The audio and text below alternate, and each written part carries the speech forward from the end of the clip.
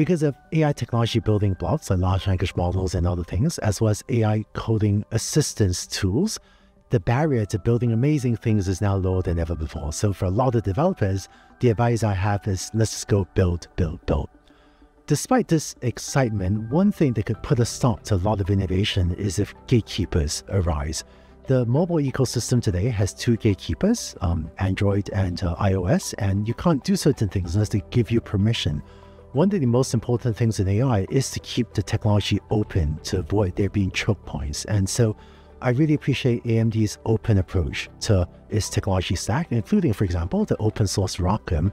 And I think supporting that hopefully creates a more open ecosystem and a more open world where developers have choices, and this hopefully lets all of us just keep on innovating in whatever we want to without gatekeepers creating choke points. Some people have been advising others not to learn to code on the basis that AI will automate it.